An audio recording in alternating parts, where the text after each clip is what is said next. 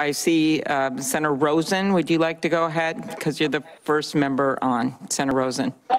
Perfect. Thank you very much, Senator Klobuchar. And thank you, everyone, for being here today and springing this hearing. It's much needed, and I think it's the first of many. But I'd like to start off by expressing that my thoughts are with the brave Capitol Police officers. They put their lives on the line to protect us on January 6th, and their heroic actions, like the ones of Eugene Goodman, they redirected those violent rioters away from us. They're going to forever be embedded in our minds. And we know that so many of these courageous men and women, they're really hurting in the aftermath of the insurrection.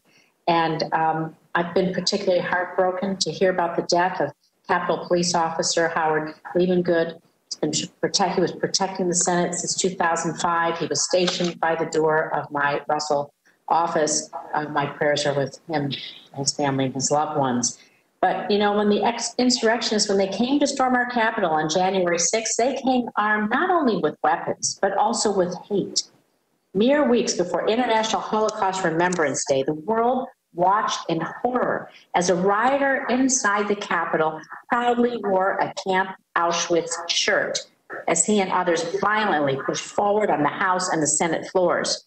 All the while, the rioters, they're waving Confederate flags, they're hanging nooses on the front lawn, they're verbally assaulting a Jewish reporter outside the Capitol, saying, "You are cattle" today. That refers to cattle cars that were used to transport Jews to Nazi death camps during the Holocaust.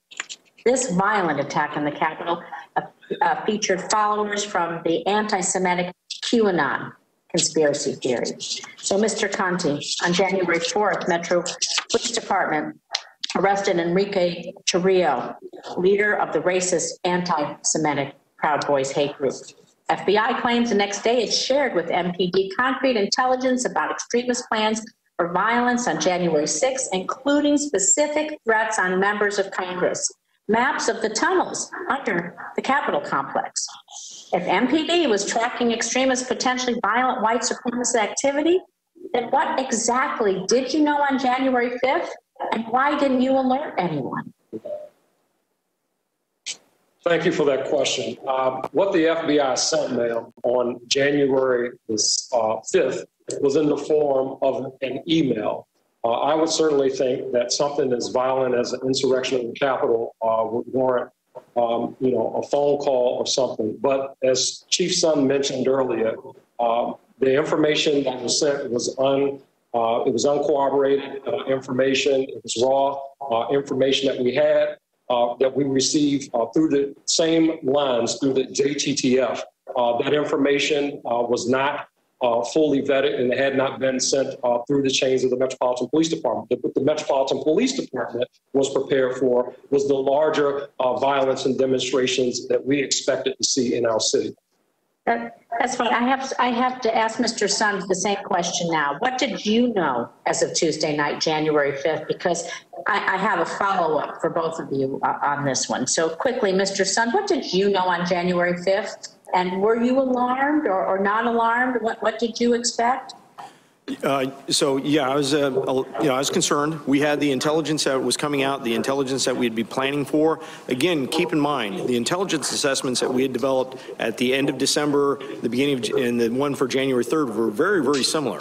They just provided a little bit more specificity. So we had already been planning for the threat for violence, the threat for armed possible people protesting, and that's what we were planning for. Now, if you're referring to the Norfolk letter again, I just became aware that the department was aware of that 24 hours ago.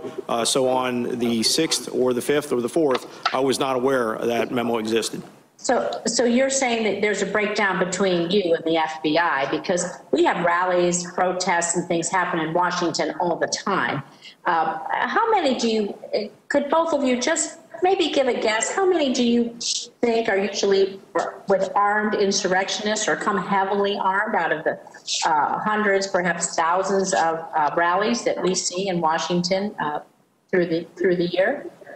We know the last three incidents, the first two MAGA rallies, men and women of the Metropolitan Police Department recovered firearms from several people who were attending the demonstrations at the first MAGA rally as well as the second one. Aside from that, those have been really the only demonstrations where we've seen individuals coming armed. Well, do you think this was an intelligence breakdown or a resource issue? I think that the intelligence did not make it where it needed to be. You think the FBI did not raise this to the level they needed to with the Metropolitan Police Department, in your mind? We received it in the form of an email that came as an alert bulletin at 7:00 p.m. the day before. Al Posture is the Metropolitan Police Department. Again, I think, it's reflected in our deployment in terms of not just the National Guard that was deployed, but as well as other officers from surrounding jurisdictions. That reflected the seriousness that we took with respect to the threats that we were expecting to see in the city. Mr. Sund, can you tell me, do you think this was a resource issue or intelligence breakdown or something else? If you be brief, because this is very important. Yes, ma'am. I'll be very brief. It was part of my introduction.